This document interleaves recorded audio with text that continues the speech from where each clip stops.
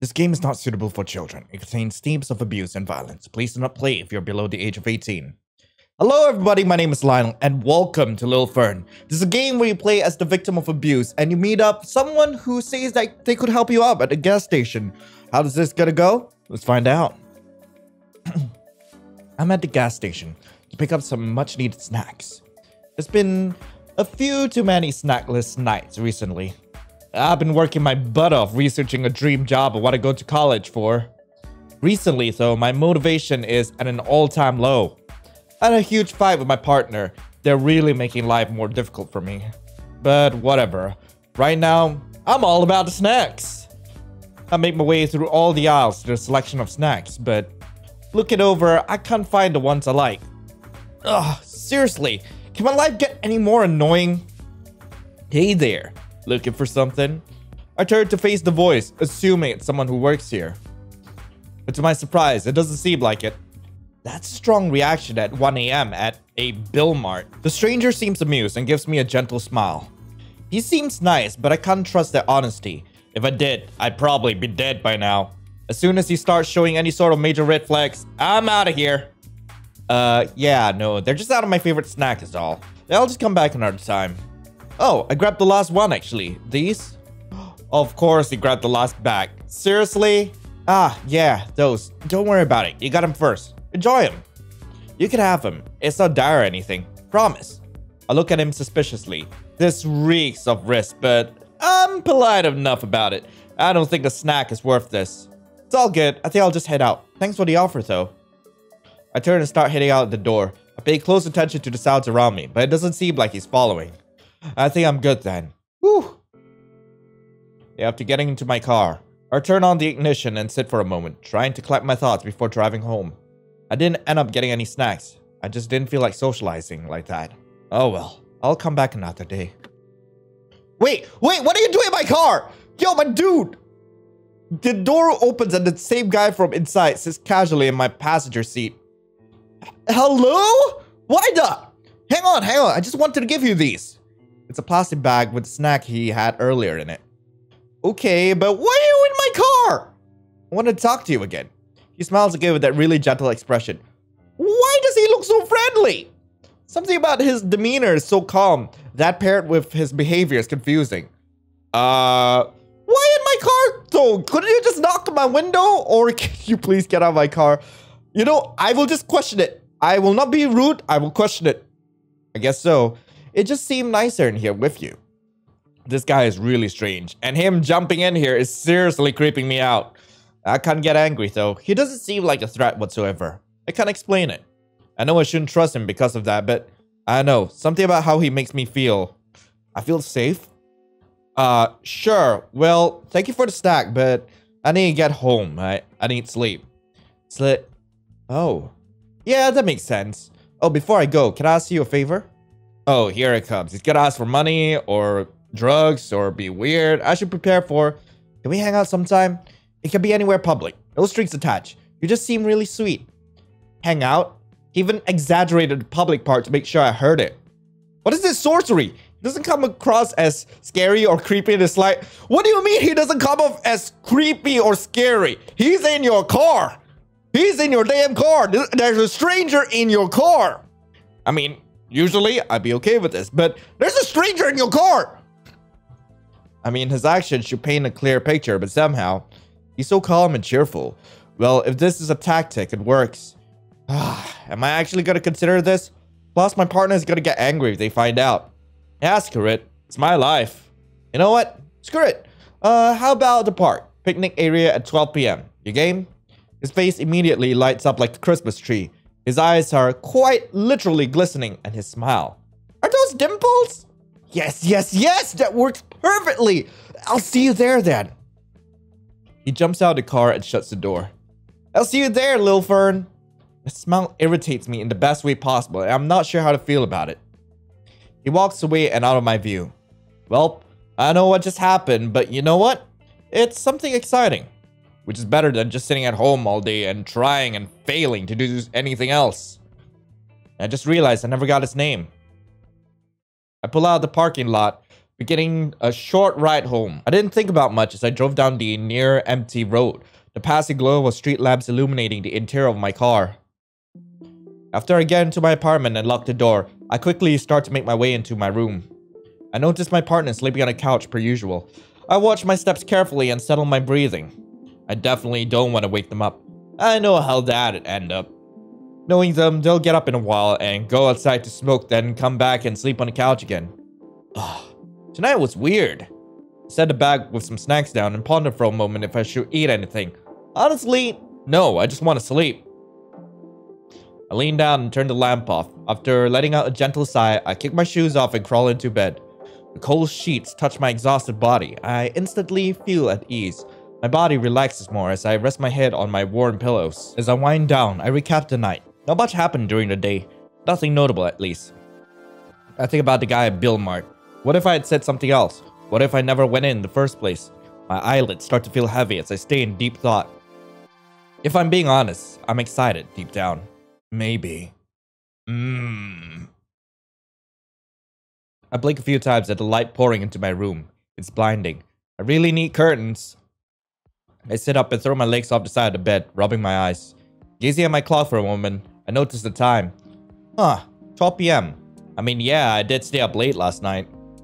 Oh, poo! I practically launched myself out of bed towards the closet. I search through my clothes frantically for something to wear. I quickly pick a jacket, shirt, pants, and some shoes. I think this is the quickest I've ever put on clothes. I bet I could win a competition with this kind of speed. I quickly grab the bag with the snack from last night and hurry out of my room. I grab my wallet, phone, and keys before I head out. After shutting the door to my apartment and lock it, I check the time on my phone. Poo, it's 12:10 now. I'm officially late. Usually I wouldn't care about not being on time, but this situation somehow feels worse than anything else. I sprint over to the elevator and press the button over and over impatiently. Come on. After getting down to the car park, I run to my car. My eyes meet a few other residents, which makes me slow down a bit out of embarrassment. I fumble with my keys to get into my car. I try to look a bit less rushed to avoid stares. After I'm inside, however, I waste no time in turning on the ignition and nearly speeding to the park. After I park my car, I grab my things and jump out, hurrying to the picnic area. I quickly scan the place, looking for someone who looks even remotely like him.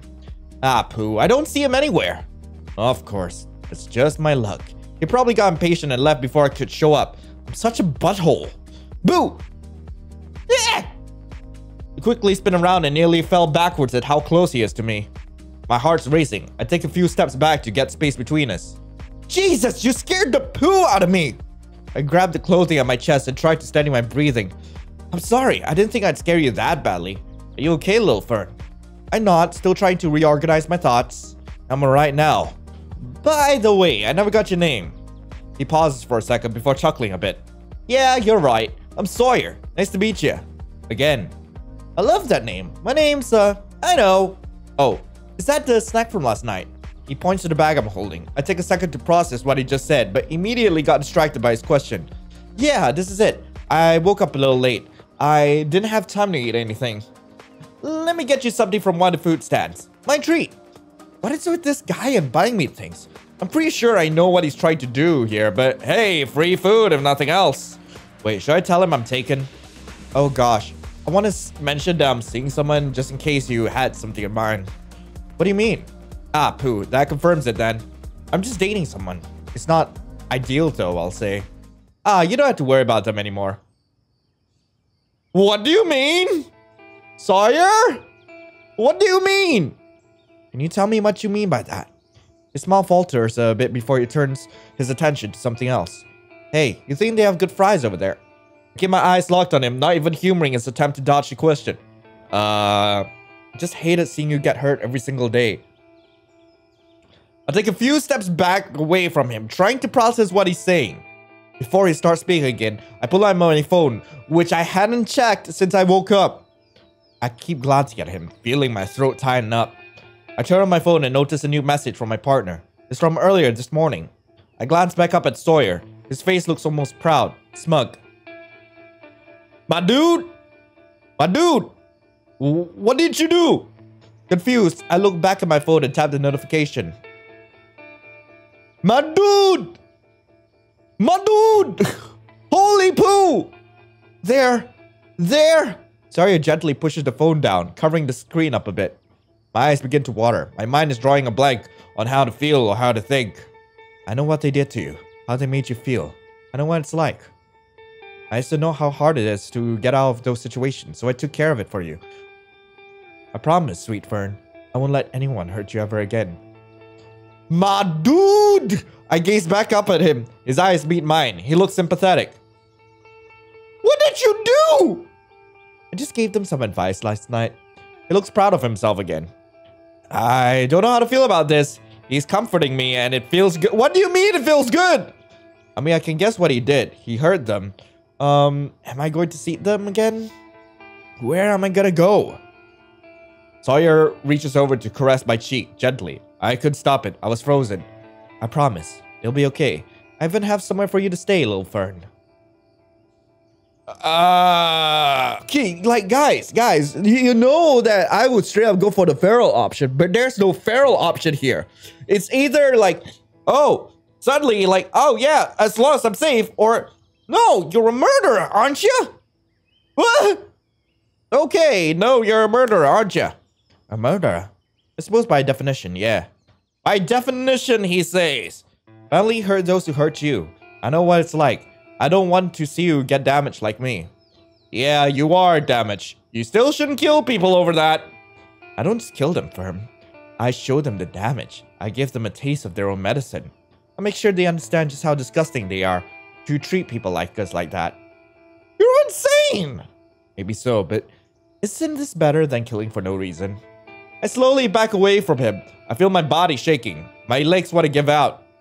This wasn't safe. He isn't safe. Why? Even after all this, he still gives me a feeling of comfort, of safety. I look him in the eyes one more time. He looks sad. He smiles gently, acting like he understood my decision. I turn around and walk away, holding myself tightly. I don't think I'll report him. I'm glad that butthole is gone. I'll figure it out myself. What happens next in your journey with Sawyer? Did you run into him again? Did you go looking for him? You get to decide what happens. Explore the mediums of telling the story you make with him. And most importantly, have fun, little Fern. Okay, let's just get back into it and, see what some of the other endings are. Okay, you know what, Sawyer? I'll do anything, and I really mean anything for the bag of snacks. I'm dead serious. I'll do anything for that bag. Today has been hard enough. I need them. Can we go on? Absolutely, I will go on a date with you. I have a partner, but he's been a butthole for too long for me to give a poo. Where are we going? He stares in complete shock before a smile slowly stretches across his face. His eyes seem to light up too. I'll take you to my favorite hiking trail then. Sounds good. You know what? Come pick me up in the morning too. What's your name? Before I begin to answer, I pull out my phone and navigate to the contacts. I'm Sawyer. Cool. Here, put your number in my phone. I'll text you when I'm ready in the morning. I'm honestly just ready for my life to pick up. My partner is stressing me out and my apartment doesn't even feel safe anymore. Who knows who this guy is, but he doesn't feel off to me in any way. As soon as I start to hand my phone to him, he grabs it to input his number. He's smiling harder than I thought was humanly possible. He hands my phone back and starts bouncing on his heels. He seems genuinely excited and giddy. I bet this could be fun. Let me go buy these for you. Before I can interject, he was already almost at the register purchasing the snack. I watch him as he does this. His little mannerism and movements are kind of endearing. He walks to the exit and waits for me, so I make my way over to meet him. Here you go, little Fern. Enjoy him. Thank you. So I'll text you. Got it? He nods very enthusiastically. Got it. I leave the gas station and give Sawyer a little wave before heading to my car. After hopping in, I let out a sigh as I think about what just happened. Whatever happens, it'll be better than what I've been doing. I turn on the ignition and head home. I think about Sawyer the whole way. Once I arrive again to my apartment, I toss my keys onto the counter. Suddenly, I hear groaning and shuffling from the couch. Oh, poo, they were asleep. Where the heck did you come from? I choked down a laugh at their confusion. I just went for a snack run. A snack run? Why? Because I needed snacks? Stupid butthole. Ha! I'm a stupid butthole? Look at you! Do you know how stressed you've been making me? I place the other things I had on the counter and take a step closer to it, throwing my hands up in the air.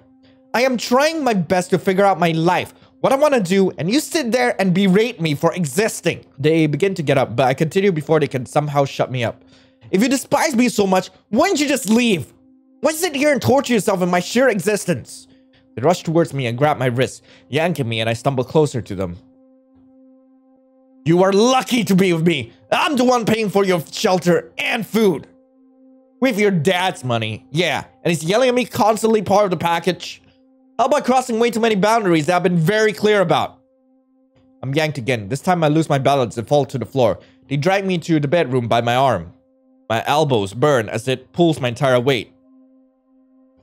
You're freaking pathetic. Go to sleep. We'll talk in the morning. I'm too tired for this poo. He slammed the door in my face. You've been asleep all night. Just want someone to take me away from here. I crawl over to my lamp and switch it off. Carefully, I make my way into bed. For a bit, I think about Sawyer, his face. Honestly, think about it now, how Sawyer looked at me. He just had this look in his eyes. As if he knew what I'm going through. Empathy and safety. The more I remember his face, the more friendly he seems. I can't wait to see him again. Thump. Thump thump. Shatter. My eyes shoot open at loud noises coming from outside the bedroom. What is going on? Out of panic, I quickly launch myself out of bed and swing the door open. Immediately, fear and panic shoot through my body as I watch the chaos unfold in front of me. Get the heck out! You think I'm gonna listen to you? I watch as Sawyer throws the phone straight at my partner's head. Oh, that's badass. I hear the audible thunk as the corner hits him straight in the forehead. Ah, poo! What? Ah, hello, little Fern. Me and Sawyer's eyes meet. His face is that same calm and safe one from last night. And immediately falls back to intense when he looks back at my partner. Hey, who is this guy? Well, this is the guy who's gonna get rid of your golf ball face, a-hole. They stammer, grasping at their head, which was bleeding now. I stay frozen, not knowing how to respond. Honestly, though, it's satisfying seeing my partner get beat up in a way. Give me 1 minute. We'll leave for a date soon. Oh, damn! I watch as Sawyer sprints and full force punches him in the face. I flinch at the impact. They fall back, knocked out. Sawyer rolls his shoulder, stretching his arms. Ready to head out, love? He walks over to the door and leans against the wall, waiting patiently as if nothing just happened. Yeah, let me just get ready. I quickly dip into the bedroom and throw on my favorite outfit. I grab a bag and put some of my things into it. Wallet, keys, phones, a few small sentimental items, and obviously a snack. Well, here we go, I guess. Ready? Sawyer walks over to me and gently grabs my wrist. I expect him to pull me like I'm used to, but to my surprise, he doesn't. He waits until I start walking to lead me. We walk down to the car park and make our way through it.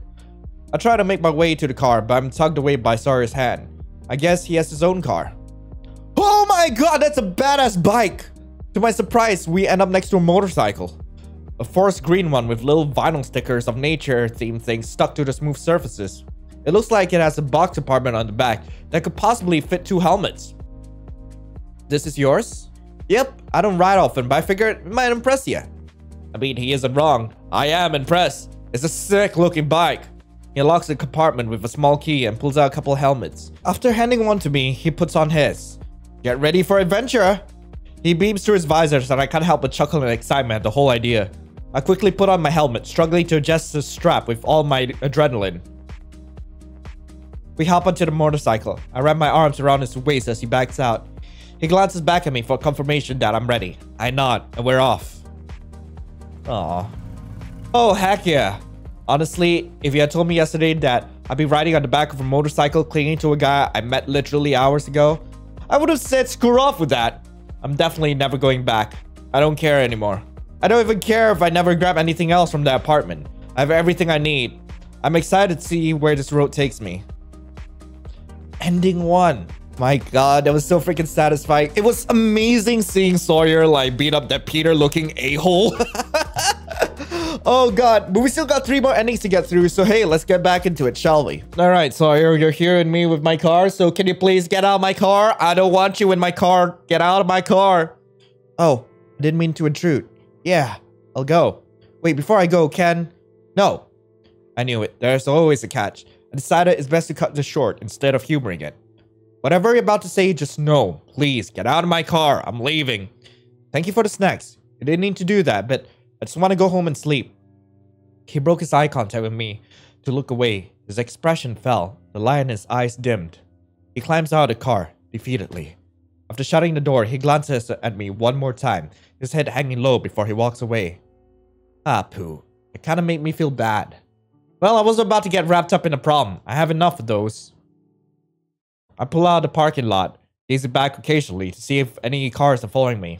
I drive home with extra paranoia, wondering what else could happen after that weird encounter.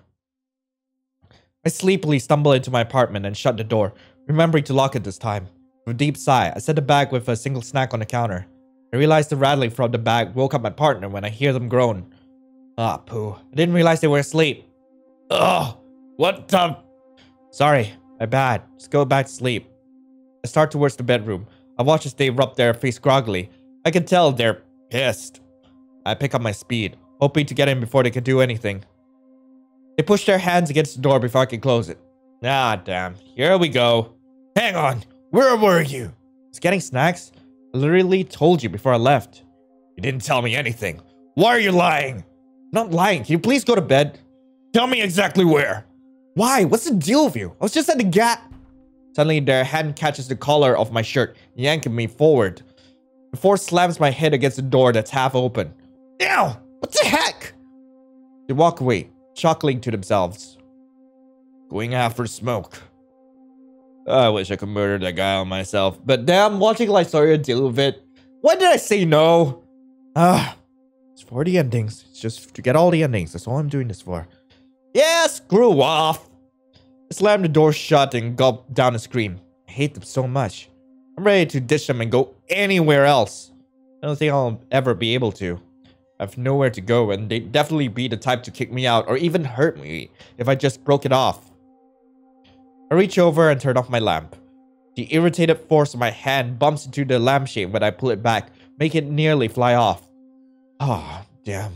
I could throw something right now. I force a loud sigh and collapse onto the bed.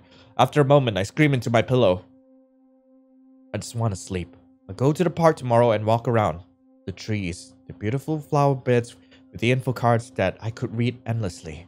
It's a good place to go to just de-stress. Yeah, I have that at least. Ugh, my head hurts. Alright, that's why. The sun is really bright today. My room is glowing. It hurts my eyes. What time is it? I glance over at my bedside clock, noticing it's 12 p.m. Huh. Should tell my partner I'm leaving for the park. I'll just grab lunch. Breakfast? Yeah, I'll just grab something there. I pull myself out of bed and shuffle to the closet. I pick out a decent outfit. Nothing fancy. Today feels like a lazy day. I slip on my walking shoes, grab my things, and leave my room. I look around our small apartment for my partner, but they don't seem to be here. Whatever. If they ask, I'll just show them a picture or something for proof. I leave my apartment and lock the door. I pause for a moment. It's a little strange that they're not here.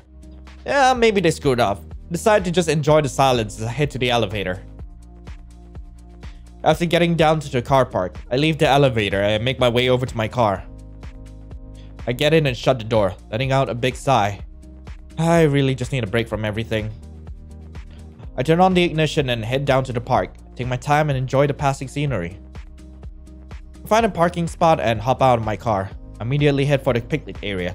I take in the fresh air and the tweets of the birds as I walk. Yeah, this is nice. I glance at the flowers along the path. A bush covered in round bunches of blue flowers jumps out at me. I can already smell them from over here. I lean in and take a whiff. An almost overwhelming sense of honey hit me. A little too strong for me. Those are California lilacs. Wait, what? Ack! I jump back, catching my heels on the pebbles that separate the path and the flower beds. I'm quickly caught by my shirt and pulled back upright. Careful! You okay? I'm glad I caught you. Is the guy from last night? Jesus! Yeah, I guess so. I mean, I wouldn't have almost ate it if you hadn't scared me. I'm sorry. I didn't mean to. God damn it, my shirt's gonna be all stretched out now. Thanks for that. The guy went from looking like he felt bad to the happiest thing around. Oh, I never told you my name last night. Sawyer. Okay, I didn't really care, but thank you. What are you doing here anyway? I came here to unwind sometimes. I saw you from over there. I remember you from last night. He points to a bench under a huge oak tree with long branches. It seems ancient. It looks like a pretty nice place to sit. I can see why he chose it. Yeah. Promise you're not stalking me? Yeah. The thought crossed my mind, but coincidences do happen, so I can't accuse him of anything yet. Yeah, of course not. I live nearby here, so this is a place I visit regularly. What about you? To be honest, I just needed some fresh air. He frowns for a second and starts digging in his hoodie pocket. Listen, I'm hungry, and I just want to be alone, so do you mind? He pauses from digging and looks up at me, smiling softly. Of course, but take this before you go. He hands me a small jewelry box covered in a soft black velvet. It's decorated with a thin gold ribbon. It looks like something is rattling inside. Don't open it yet, okay? Wait until after you eat. He turns and walks away, tucking his hands into his pockets. Yeah, this isn't suspicious at all, but I'll humor him, I guess. I walk over to one of my favorite food stands and order myself a cheap meal. After sitting on a nearby bench, I inhale my food. Damn, I was really hungry. I pick up the small box that sat next to me and studied it for a minute. What, is this some sort of proposal strategy? I chuckled to myself before opening the small box. Why is there a tooth? A shiver shoots up my back, realizing it's a real human tooth. I notice a small folded note as well. What is this? They won't bother you anymore, little Fern. Ah! Sawyer is easily my favorite Yan now. Maybe not my favorite yandere just yet. I mean, like he gets points for like beating the heck out of that butthole, but still, let's go back and finish up the last two endings, shall we? Okay, this time when he asked me whether I wanted him to like get me some food, I'll just tell him, yeah, that sounds nice. All right, let's go. He smiles brightly at me and leads me the way as we walk over to the stands. The area isn't too busy, surprisingly. There's a few scattered groups sitting around the picnic benches. The lines are fairly short, so that isn't swaying my choice at least. I look over at my options and spot one that I'm definitely in the mood for. That one! I point to the one I chose, but hear no confirmation. Curious, I turn to Sawyer. My eyes immediately meet his. He looks almost zoned out, but directly at me. Deep eyes with the light glistening off of them. Hello? My dude? I'm sorry. That one? I look to where he's gesturing. He got it right, but before I could confirm anything, he pulls me to his face again. I meet his eyes again, this time a bit more forcibly. Do you mind if I tell you something? You don't deserve to be hurt like that, you know? The amount of times he grabbed you like they owned you. The glint in his eyes is off, but this isn't the same gentle expression he usually has. How does he know about? Every time I saw them do that to you, I want to rip their throat out. What's happening? He reaches his arms out and takes my hand into his. He'll never touch you again. He'll never speak another word to you. What? Suddenly, he pulls me into a hug. His embrace is so warm and loving. Really? All he wants is to hurt the people that hurt me? I see. Aww. Gosh darn. Did you accept the hug? How do you react to his intentions? You get to decide what happens. Explore the mediums of telling the story you make of him. Wait. Oh. Okay, you know what? I'll get back to my realization later, okay? But for now, let's get back to the final ending and then we'll get into this, okay? Okay, we're at the final choice where we're supposed to decide whether we go home with Sawyer or we tell him that he's a murderer. We are gonna tell him that, okay, yeah, sure, as long as I'm safe. I place my hand against his, press it into my cheek more. Yeah, okay. Sawyer leans in and touches his forehead to mine, shutting his eyes. He seems a little giddy, but tries to keep it toned down. I notice through his little fidgets. You know, despite everything he's said, he hasn't done anything to me. He hasn't been pushy or uncomfortable to be around. Maybe that's why this somehow feels okay. Let's get you some food, and then we can start our big adventure. He keeps my hand in his as he moves it from my cheek down to his side.